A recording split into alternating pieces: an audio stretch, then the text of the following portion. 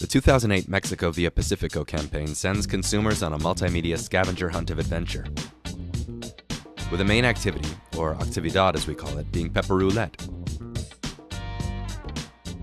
A game originally invented to stave off beach boredom during the shoot of the campaign soon became a centerpiece, showing up in TV, print, and outdoor.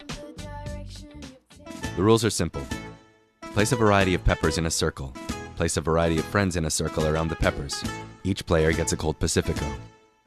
Spin an empty bottle. Wherever it lands, take a bite.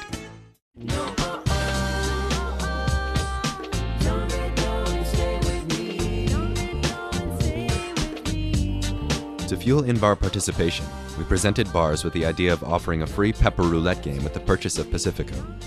Not only did we discover that pepper eating is a great legal way of stimulating your pleasure centers, releasing euphoric endorphins, it also sets mouths on fire, which conveniently for us makes people thirsty.